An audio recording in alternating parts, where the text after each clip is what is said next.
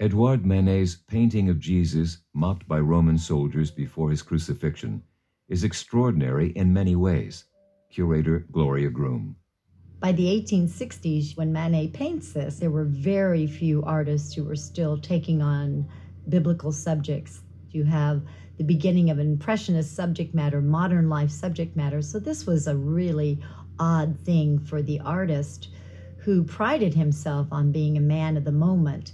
What he's done is he's taken a very traditional text and he's made it incredibly provocative and modern. Manet referred to Jesus rather than Christ in the painting's title, emphasizing his ordinary humanity rather than his divinity. And his portrayal of Jesus seems deliberately anti-heroic.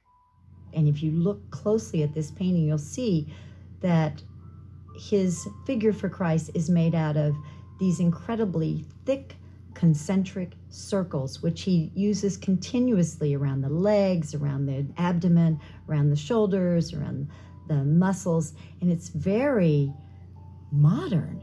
And the critics were horrified